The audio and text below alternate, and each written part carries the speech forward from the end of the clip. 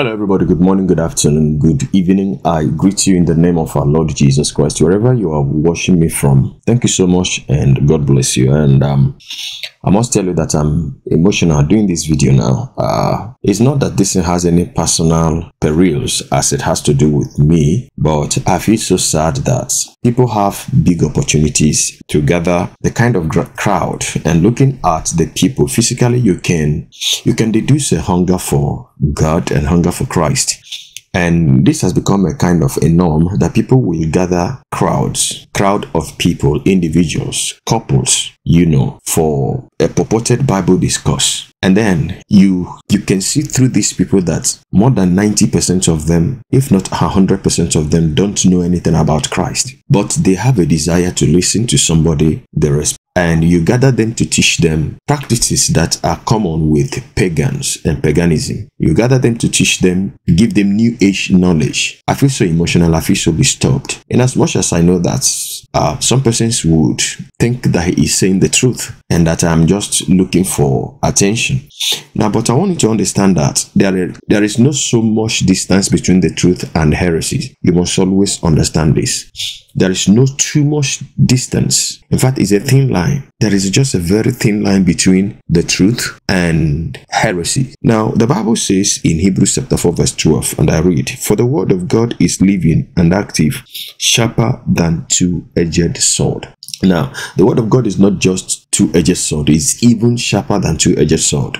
And you see, persons have been able to master the act of using the two-edged sword. But there are those that, fail to use it well, they don't know how to use it. It can either kill you or wound you, because either way you put it, there is a side or the edge of the blade that is facing you. So, and that is why the word of God is what it is. You cannot manipulate it. You cannot twist it and get free, get away with it, at least in the sight of God. There is, the knowledge and understanding, even by the Spirit of God, when he said, you must not add and you must not subtract. Now, the Bible says in 2 Peter chapter 3 verse 15 and 16. Let me read that as well. The Bible says there, "And consider that the long suffering of our Lord is salvation, as also our beloved brother Paul, according to the wisdom given to him, has written to you." Now, verse 16. "As also in all his epistles, speaking in them of these things, in which are some things hard to understand, which untaught and unstable people twist to their own destruction, as they do also the rest of the scriptures." Now, anybody that has intent, that is, has the intention of twisting the scriptures, they don't just twist it because they are making mistake. They twist it because that is what they want to do. Now, Apostle Peter here talking about some of the epistles of Apostle Paul that seem to be hard to understand, and so some are twisting it to their own destruction. But not just that, also as they do also the rest of the scriptures. So with this word, I lay a foundation of this discussion. And finally, before I allow you to listen to Lovy Elias, I want us to read again in the book of Colossians. I want to read Colossians chapter 2, and we read verse 8. Colossians chapter 2 verse 8. It says, "Beware lest any man spoil you through philosophy and vain deceit, after the tradition of men, after the rudiments of the world, and not after Christ." This is KJV. MSB says, "Watch out for people who try to dazzle you with big words and intellectual double talk.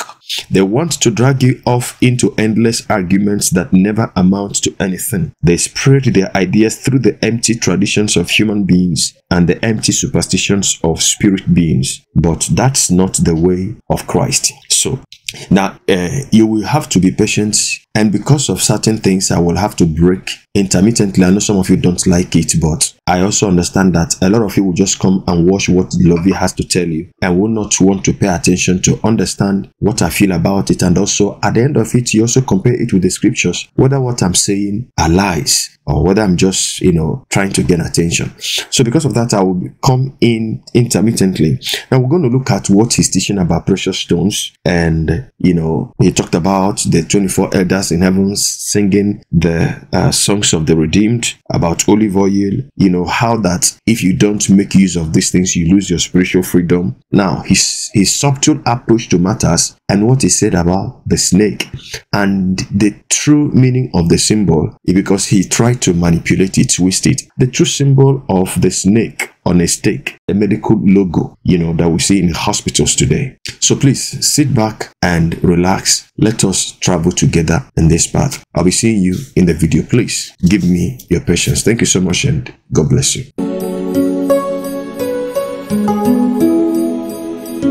You are welcome to the End Time Truth Television, the channel for the lovers of truth, for the truth of the end time. So if you are a lover of truth, give us a subscription and God bless you. Shalom. There is something very interesting when you read the book of Revelations, I believe, chapter 5. It speaks about the 24 elders who are in the presence of God. And the Bible says that the 24 elders sang the song of the redeemed. They sang the song of the redeemed. Now, if you think about it and truly process it, it doesn't make sense. Because the 24 elders, as far as I know, they are not human beings. Because the 24 elders existed before the 12 tribes exist. If you read scripture, you realize that these guys have been in heaven for a long time. They are not the 12 disciples and the 12 tribes. They are actually not. And there is nowhere in the scriptures that says so, because these elders have been there as far as we know time. But they sang the song of the redeemed. What were they redeemed? So what I'm in short, even though I know what is happening there, but what I'm going to explain to you is this: there's always mysteries behind mystery. The devil knows take ownership of what God has done and direct the credit to himself, because he will make it about you. And if it becomes about you, you will easily glorify him. An example is when you see crystals and you see all this stone, immediately they are credited to Satan now. If right now you say, I like crystals, and you put them in your house, somebody will come and tell you, that's witchcraft, throw it out. Come on, can we be honest? It's 100% the truth. Now you tell me, when did the devil create a crystal? Christians have loved, it's like we are so weak-minded in not understanding the purposes of God that we have conceded everything to the devil. Let me show you something that will surprise you. Revelations chapter 21. Now, before he goes to the Revelation 21 where he wants to read, let us look at this thing properly. And looking at it in a way, he started by, you see, I read scriptures to you and that makes you to understand, or should make you to understand, that whatever you want to do with the scripture, you can do with the scripture. Now, that place he was talking about in Revelation chapter 5. Now, if you read it properly, you will understand that that is the place from verse 1 of it, when there was nobody worthy to open the seal, to open the book and to remove the seal. And as John was crying, he said, one of the elders came and tapped him and said, come down, for the Lion of the tribe of Judah has prevailed to open the book, to remove the seal and to open the book and to read the content thereof. And the Lamb took the book from off the hand of he that sat on the throne, which is the Father. Now, that elucidated joy in heaven. Now, the Bible said that there were instruments of praise and worship in the hands of the 4 beasts and the 24 elders. Now, and part of the instruments were vials. Maybe we should just read from verse 6. And I beheld, and lo, in the midst of the throne and of the 4 beasts, and in the midst of the elders, stood a lamb as it had been slain, having 7 horns and 7 eyes, which are the 7 spirits of God, sent forth into all the earth. And he came and took the book out of the right hand of him that sat upon the throne. And when he had taken the book, the 4 beasts and 24 elders fell down before the Lamb, having every one of them harps and golden vials full of odors, which are the prayers of the saints. Now, the instruments of praise that they had were filled with sweet-smelling odors, incense, and the Bible said that was the prayers of the saints. And you see, prayers and praise go together. Now, the prayers of the saints, the praise of the saints, and mind you that they were also having instruments of praise. Now, the 24 elders, they are real, beings in heaven. Now, yes, we cannot categorically say who they are, who they happen to be, whether they are the 12 tribes of Israel, whether they are some elders that God had dealt with in the past, and probably their record is not even in the Bible. We don't know if they are humans or not, but he said they are not humans. Now the Bible says in verse 9, and they sung a new song, saying, thou art worthy to take the book and to open the seals thereof, for thou wast slain and hast redeemed us to God by thy blood out of every kindred. Now if we're to take the wordings of their song literally as it is, now that means that they were also subjected, awaiting the redemption of the redemptive work of the Son of God. And so we can now, because what they had in their verse was the prayers of the saints, and they sang a new song. So it could also be that these are a kind of replicating what the saints on earth, the condition of the church, what the triumphant opening of the seal, and he did. Now, so if John was filled with sorrow because there was no one that was worthy to open it, that means that if no one had opened it, there probably was a doom awaiting the saints, awaiting the church. And so these guys sung the song of the redeemed. They did the song of a new song, praising the Lamb that has redeemed us. So this has nothing literally to pointing us to what he wanted to say and what follows, because he found it difficult actually to openly say what he said it meant, but subtly he linked it to mysteries that he wants to reveal. I don't know if I'm making sense. Right. So when they sang the song, they did the song of the redeemed. Prayers of the saints were in their instruments. So also they were representing the church before the Lord. They were representing the church because Jesus basically came for the church, and his redemption happened to be for the church.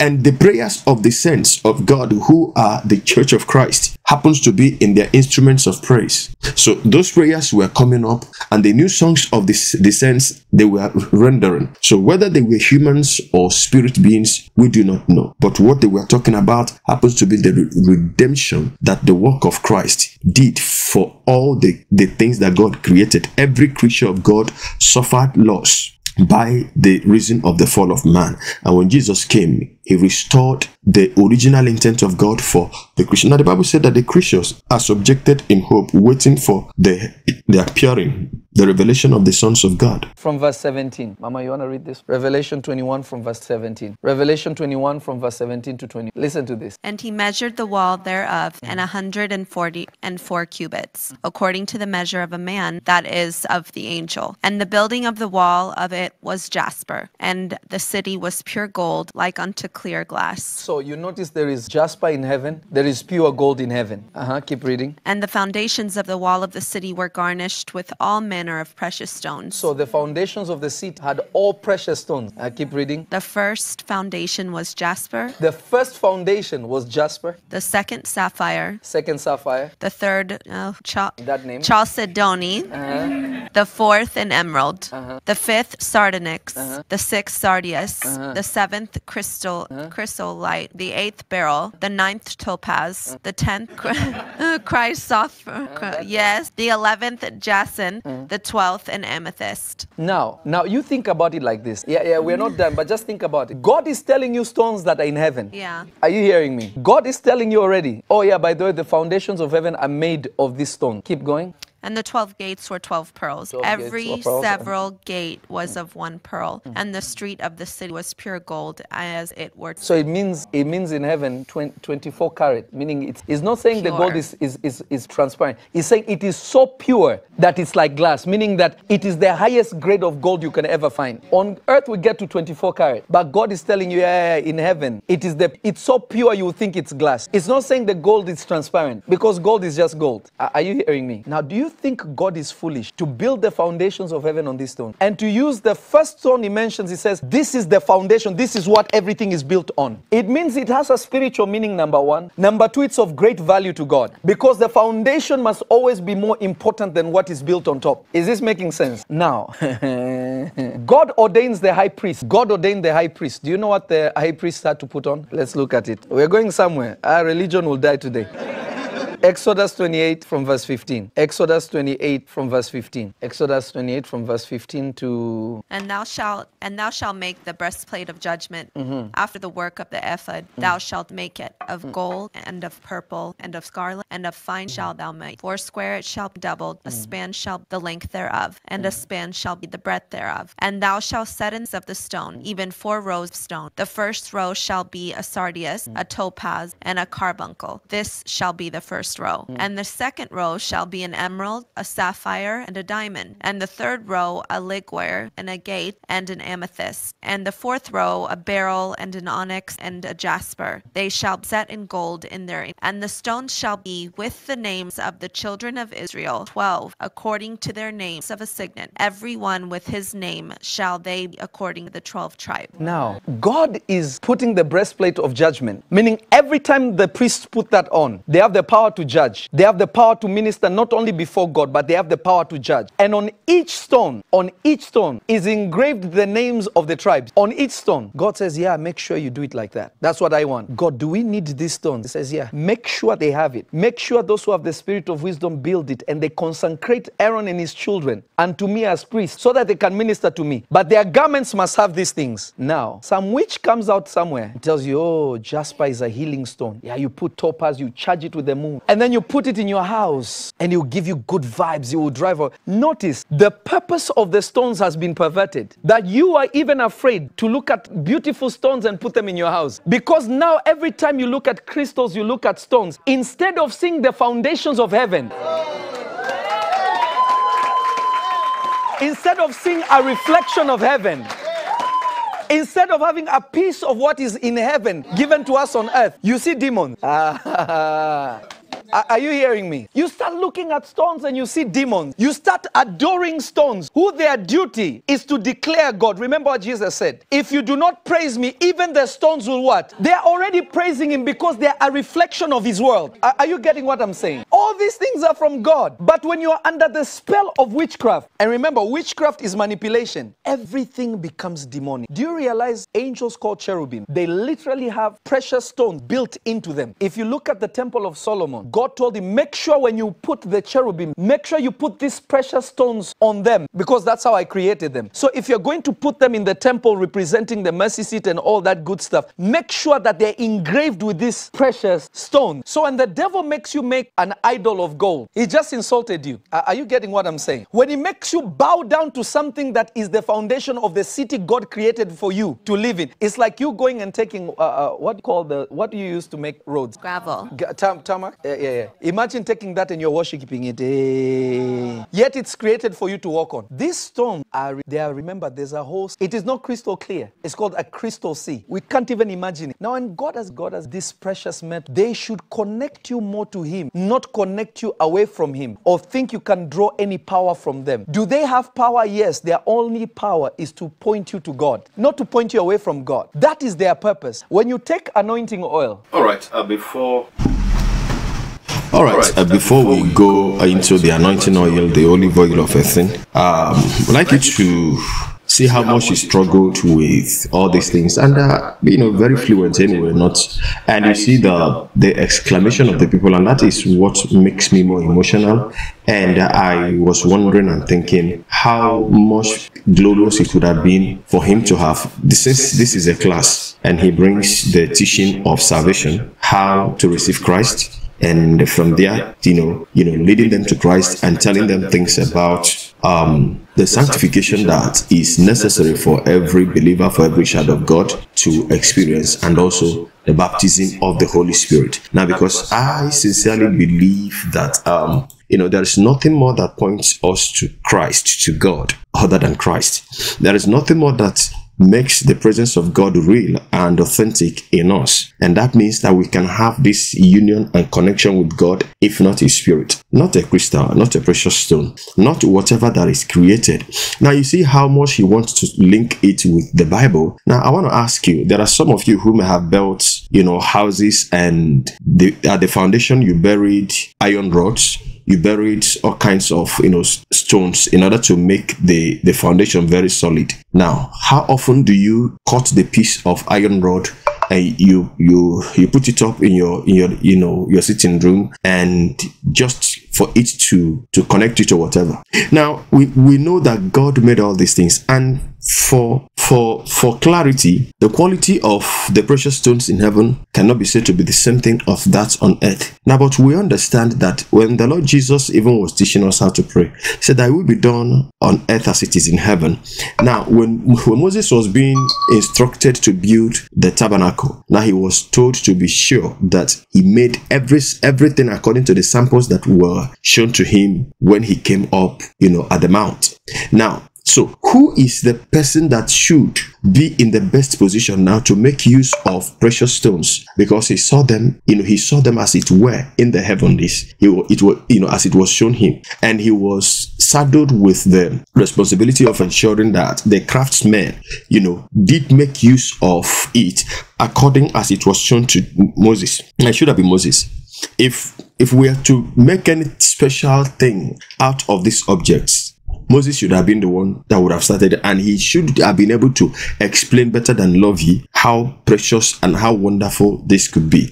But God used those things as an example, as an appearance of what his temple, his tabernacle, even the outlook of heaven and worship should be like. That will take us a very long time, because in there we saw the outer court, the holy place, and the holy of holies, where the throne of the Lord himself is, and that signifies the order of the assemblies of God. All right. Now, so precious stones are not so special, as it has to do with the worship of God and things pointing us to God. Now, look at it. The devil, the one we call Satan today, Lucifer, had those things also embedded in him. And maybe he forgot that, even though he made mention of the cherubs, having that, because he alluded to it, because that was what instruction that was given to Moses when he was constructing the ark. Now let us look at the ark and the tabernacle in Ezekiel chapter 28. Ezekiel chapter 28. Let me read with King James. It says from verse 12, Son of man, take up a lamentation upon the king of Tyrus, and say unto him, Thus says the Lord God, Thou sealest up the sum, full of wisdom and perfect in beauty. Thou hast been in Eden, the garden of God. Every precious stone was thy covering, the sardius, topaz, and the diamond, the beryl, the onyx, and the jasper, the sapphire, the emerald, and the carbuncle, and gold. The workmanship of thy tabrets and of thy pipes was prepared in thee in the day that thou wast created. Thou art the anointed cherub that covereth, and I have said this so. Thou wast upon the holy mountain of God. Thou hast walked up and down in the midst of the stones of fire. Thou wast perfect in thy ways from the day that thou wast created till iniquity was found in thee. By the multitude of thy merchandise they have filled the midst of thee with violence, and thou hast sinned. Therefore I will cast thee as profane out of the mountain of God, and I will destroy the oak covering cherub from the midst of the stones of fire. Thy heart was lifted up because of thy beauty. Thou hast corrupted thy wisdom by reason of thy brightness. I will cast thee to the ground. I will lay thee before kings, that they may behold thee. Thou hast defied thy sanctuaries by the multitude of thine iniquities, by the iniquity of thy traffic. Now, all I'm saying here is that if we are to revere these precious stones, just because the Bible made mention of it being part of the decorations of the temple, part of the decorations of the gates in the New Jerusalem, part of the decorations of what he was referring to as the foundations of heaven, if we are to pay so much attention to it, that means that we should also begin to, tell Lucifer, you are still okay, we can still. And of course, now the Bible talks about perversion of wisdom. Now what he is teaching these people is perversion of wisdom, perverted on knowledge, perverted knowledge. So my question keeps going back to, how will this help those people's spiritual life? How will it make their relationship with Christ? Because what he's doing now is that he is bringing in another middle object. He says this thing points people to God.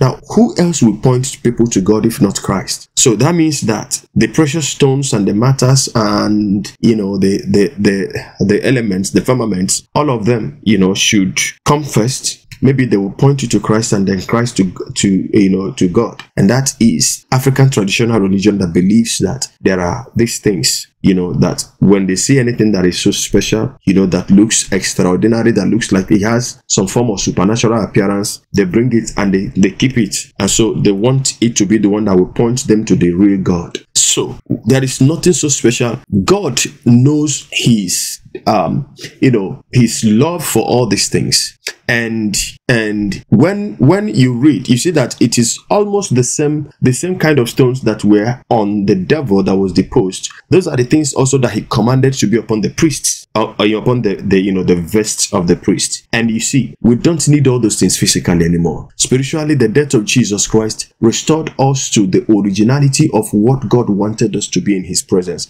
And so when God looks at us, he sees Christ, and Christ is complete. Christ is so glorious and so beautiful, and the Bible says that he is the health of our countenance. And the Bible says that when he shall appear, we shall see him, and we shall be like him. So whenever God looks at us as kingdoms of priests, we don't have to wear the robes of the Levitical priests with those precious stones on them for God to accept us for. Jesus is worth much more than most precious stone, and whenever God looks on us, he gets satisfied. And that is why the Bible calls us a kingdom of priests unto our God. So we don't need any extra thing, precious stones, or what, to be pointed to God. Do they have power? Yes. Their only power is to point you to God, not to point you away from God. That is their purpose. When you take anointing oil has no power. You know that. It's just olive oil. You can make a mean salad with it. You can cook eggs with it. All it does, it's a good conductor of God's power. That's why God chose it. That's why he did not tell you use canola oil to anoint. He didn't say use vegetable oil to anoint. He said use olive. Use olives. Why is God telling you use olives? Because olives is a good conductor of the anointing. Do you understand? As far as God is concerned, the right thing to use to anoint yourself, it's not because olives have power. It's not because olive oil has power. Olive oil just conducts the power of God because that's what he made it for. So when we are anointing people, we take anointing oil called olive oil, we put it on them and we pray for the sick, they get healed. We pray for the demon oppressed, they get delivered. It is a good conductor. But if you go to supermarkets right now, there's virgin oil, olive oil, pure olive oil. People are cooking with it and no demon is coming out of anyone because he has a dual purpose. Either you eat the olives or make oil to cook with it. And if you're spiritual, you use it for spiritual purpose. Now, the olive oil is not the good conductor of the power of God. The olive oil, the oil is not a conductor of the power of God. The power of God is the Holy Spirit. The power of God is the finger of God, and the finger of God is the Spirit of God. Jesus said, if I through the finger of God cast out devils, know ye then that the kingdom of God has come upon you. And what we saw upon the Lamb of God was the seven Spirit of God, the Spirit of God that was upon Christ without measure. So the true conductor of the power of God is the Spirit of God, not oil. And the oil is symbolic. Listen, when the disciples of Christ were anointed with power, there was no oil that was poured on them. All that they had was the presence of the Holy Spirit. And that is why you will hear many preachers telling you that oil is no longer that necessary anymore. And you cannot fault anybody who says that. So this is a twist, and that is why you see that there are some preachers who frown at those that use oil, because there is so much misconception packed into it that people who don't have knowledge now they will bath with oil in the morning, and that is why some pastors will sell a bottle of olive oil for $5,000. Now, how much does it cost in the market? Now, because people like this tell those that are not so wise when it comes to the things of God, the lies that they probably want to hear. So the olive oil is not the conductor of the power of God. The Spirit of God is the power of God.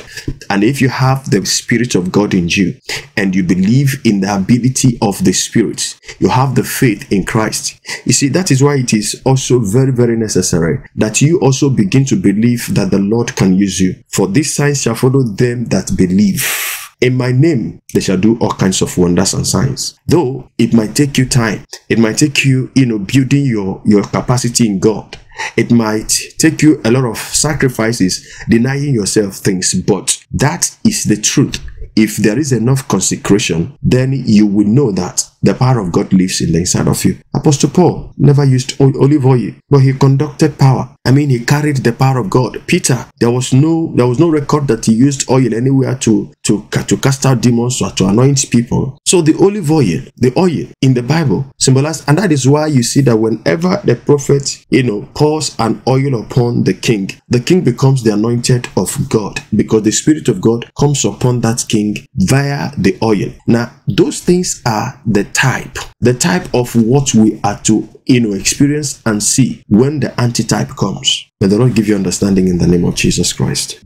World capitalized 100%. and then we believe that it's demonic because we've neglected it, not understood that God was greater than what it is. So we have conceded so much to the devil. Yes. That every time we allow those things to happen, our freedom is going away. Yes. Your spiritual freedom is leaving you. Remember, there was a time I'm seeing a lot of women pants, and 50 years ago, you are a devil. Then we realized actually that doesn't make you less of a woman. It's just comfortable. You get what I'm saying? It's just comfortable. Imagine the Bible of it.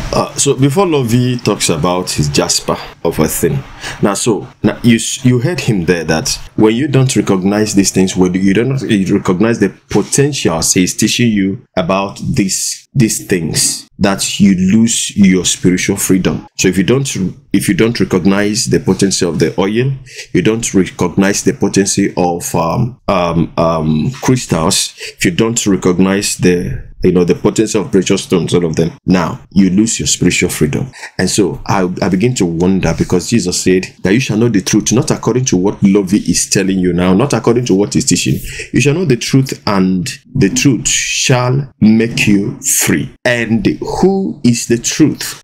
Now, this truth is dualized. The truth, the revelation of Christ you have in the Word of God gives you freedom. Not the revelation according to Lovy, the revelation about matters, the created things, the power he has noticed that are in the created things. Not that gives you power. For whosoever the Son shall set free, whosoever the Son shall set free shall be free indeed, is free indeed. So freedom comes from Christ, not from oil, not from precious stones, not from rivers and waters and stars. You remember we talked about stars and the moon the other time, in part 1 of this video. So those freedom doesn't come from those things. Freedom comes from the Son of God. For whom the Son shall set free shall be free indeed. If the Son of God sets you free, your freedom is guaranteed. You don't have to recourse to these things that he is mentioning in this video for you to have your freedom. Now let us listen to him tell you about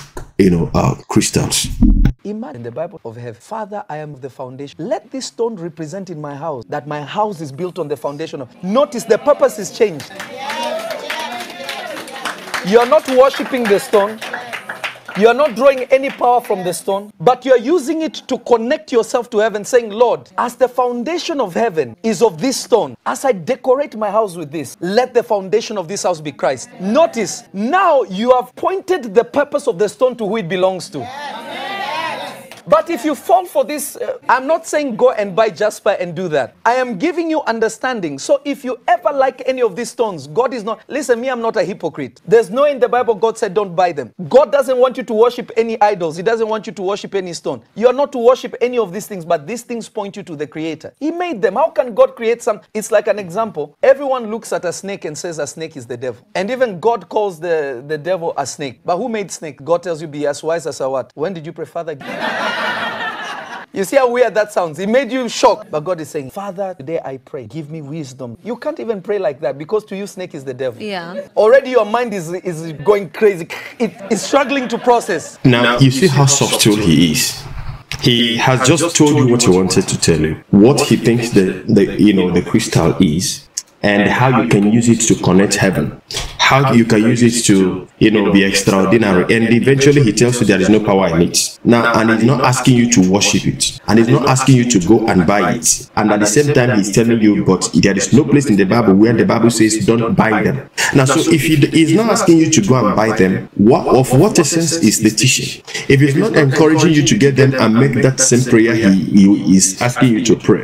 Now, of course, they don't grow in the bush. You've just got to go and get it and buy them, and then use it according to him to connect yourself to heaven. But then he turns around and tell you, I'm not saying worship them. I'm not saying go and buy them. I'm not saying go and buy them, but even the Bible has not said, there's no place in the Bible that the Bible says don't buy them. Now, does that not show you the subtlety of the serpent? The other time I spoke in that video, I said he has a tongue of a serpent, and because he appeals to people who don't have the mind of their own when it comes to the truth of the gospel of Christ. All right, he appeals to them, and for him to appeal more, he brings in the issue of pants. 50 years ago, if a woman is wearing pants, he's seen as a demon, but today everybody. So I mean, this is the nature of the serpent, and listen to him as he talks about the serpents. Listen to him and see what he talks about Satan. I mean, snake. But isn't it interesting that the very things that the devil is so focused on should be the very things we're drawn to figure out why did God put them here? But those are the very things he's using to pull us away. How significant they must be to God that the devil wants to focus on them so much.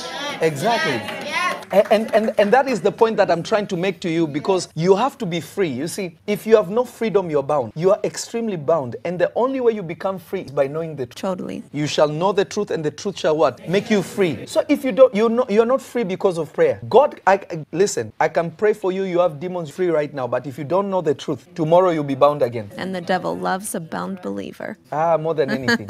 Because the doctrines of what bound you is what you will use to preach. You see, I realized something, and I was talking to, I think, my little sister Benny, and I was talking to her, and I was telling her, do you realize most deliverance ministers, their doctrine of demonology actually came from demons? It didn't come from God. Paul is telling you, listen, if the devil gives you anything, it will have no effect. He said, I can go and eat food dedicated to idols right now, and nothing will happen to me. But I will not do that, because if you see me, you will stumble. So people who have been bound with food, it's not because the power of witchcraft is strong. It's because you don't know the truth. Amen. The devil can only occupy where there is no truth. Is this making sense so far? So ask yourself this question. What have I? God is angry with the children of Israel because they are hard-headed. He allows snakes to bite them in the wilderness. People are dying. Moses goes and says, Lord, I have mercy. God says, all right, tell them, cover a serpent, make it of bronze or something, and put it, whoever looks at it will be healed. Until today, the medical field, the medical field knows the symbol of a snake means healing. If you dream of a snake, the first thing is the devil attacked me. Instead of being calm enough to say, okay, let me see if is there anyone sick in my family? Right. God is bringing healing. Amen. If there's no sick person, you check your spirit, you pray. This one, God is revealing to me there's a snake in my life. Fire. Are you understanding what I'm saying? Because the devil knows to pervert what comes from God. Yes. You imagine the Bible is telling you in Genesis chapter 3, of all the creatures God created, no one was wiser than a serpent. So the symbol of wisdom on earth is I didn't say it, your Bible did. Well, anyway, I think this is where I will stop. And the thing is that it's not everybody that uses the Bible is using the Bible for the reason why the Bible has been created. There are some occultic men who are running spiritual homes, and they are using the Bible. So sometimes you get to their temple, you see the Bible, you see the cross, you see candles, and the next thing that the person who brought you will tell you, but of course he's using the Bible too. And if you're stupid enough to be taken by that, you will be like, well, he's using the Bible. Now, so his last statement there,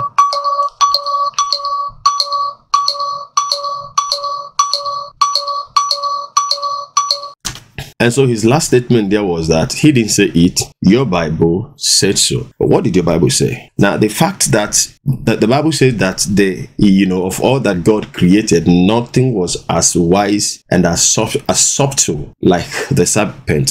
Subtlety is not actually a very good quality, but understand that Satan corrupted everything that God made. The moment he was able to get into Eden and caused the fall of man. Now, Jesus himself said we should be as wise as serpents, but as harmless as dove. Now, the serpent is not a good thing. There is nowhere, anyhow, even the Lord our God sees the serpent as evil.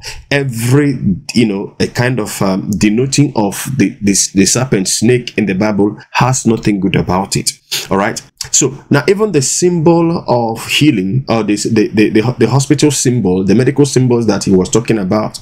Now you see, somebody may tell you that it was that which was done, like he brought it in, that it was that time in the wilderness when the children of Israel offended God, and he sent fiery serpents into the camp that beat them and they died. And then he asked Moses to build that kind of a snake and put it on a stake, and whosoever shall look upon that snake that's hanging recovered, the person shall be healed from the snake bite. Now that again happens to be the type of Christ. And Jesus said, just as Moses lifted up the serpent in the wilderness, that whosoever, if the Son of Man shall be lifted up, whosoever shall look upon the Son of Man shall be saved. And let me put it in the right way. And if I be lifted up, I shall draw all men unto myself. I shall draw men unto myself. Now, but that is not actually the meaning, the interpretation of the medical logo that you see on hospital signposts. Now, people may deceive you to tell you that. Listen, the world is enmeshed in darkness. And the devil is seriously messing up with the system of the world. The Bible calls him the God of this world. And so when he is the God of this world, he brings in system. Remember, we are not of this world. Though we are in the world, we are not of this world. We are strangers in the world. So the system of the world is enmeshed in the ideas of the God of this world. Even the Lord Jesus said, towards his end, on earth, he said that the prince of this world cometh, but he has nothing in me. So the thing is that we are living in this world, but we are to work hard enough so that when the devil comes in, we have nothing of his in us. Now, I tell you, the origin of that symbol is not that thing that happened in the Bible. The staff with the snake has long been a symbol of medicine and the medical profession. It originates from the story of Asclepius, who was revered by the ancient Greeks as a god of healing and whose cult involved the use of snakes. So that thing you see is a symbol of a cult that believe in a particular demon that has powers of healing, and it is snake. So now Lovy is telling you that the symbol of healing is snake. So when you dream about snake at night, you don't have to think about it twice. It might be that God is telling you that there is sickness in your body, or there is a healing and all that. I mean, snake is not a good thing. And he ended up telling you, he didn't say so, but your Bible tells you so, that snake is the icon of wisdom. No, the icon of wisdom, the symbol of wisdom is not snake. The symbol of wisdom is the Holy Spirit of God. The source of wisdom is the Spirit of the living God. It's not the snake. Now, at the end of it all I am trying to achieve is that, please know who you listen to. Please don't just swallow everything you hear from people, no matter how you may like them. I don't hate them either. I don't hate him. I have nothing personal against him. I'm not running a church, so it's not as if we are competing for customers, because that is what it looks like. It's not as if majority of them are not in there for souls. They are in there for customers. So we are not fighting for customers. But all I'm looking at is, what is the essence of this? This congregation that gathered, it came all the way from the US to London to teach them occultism. I really do not understand. I don't know the essence of it, if it is not to mislead the people and make them twice worse the sons of darkness that they were before he came. Some of them, even who had some kind of light in them, would have ended up being confused about what he was teaching them. Because at the end of the day, he would tell them, I didn't say go and buy it, but the Bible did not say you should not go and buy it. So what is he, what has he ended up telling them? It's like you are talking to somebody about sex, and that sex should be between a husband and a wife. And then you ended up telling them, sexual union is good, but I'm not asking you to go and have sex. But at the same time, there is no place the Bible said you should not have sex. Remember, he has not told you go and commit fornication, but indirectly that is what he's telling you. He didn't say so. But when you bring out people and you hang them like that, you have told them what you want to tell them, and now you are now a kind of becoming cautious so that those who don't know would understand where you are going, and those who know, who would question you at the end of the day, would be like, but well, he didn't say. And those who are wise know that that is what he said. He has introduced them to objects, to precious stones, to crystals. So go and get it and use it and connect yourself to God. What happens to Christ? If we were to use these objects to connect ourselves to God, what happens to Christ? Let that be the question you should ask yourself. Remind you that there is no other name under heaven given amongst men whereby we must be saved, except the name of Jesus Christ. And Jesus himself boldly said, I am the way, the truth, and the life. Nobody comes to the Father but by me. If you listen to this kind of teachings and you begin to practice what they are teaching you, you are practicing occultism. And at the end of the day, it will take you to hellfire. But the Lord give you precious understanding in the name of Jesus Christ. I'll be seeing you in the next video. Till then, I want to ask you to put down your comments in the comment section. Share the video, like it if it truly blesses you. And, give us your support whichever way you want to. Sharing the video is one of the support. Putting down your comment is one of the support. And using the super stickers, the super thanks, and what have you, joining the channel membership is part of the support. God bless you. See you then in the next video. Till then, from me to you, shalom.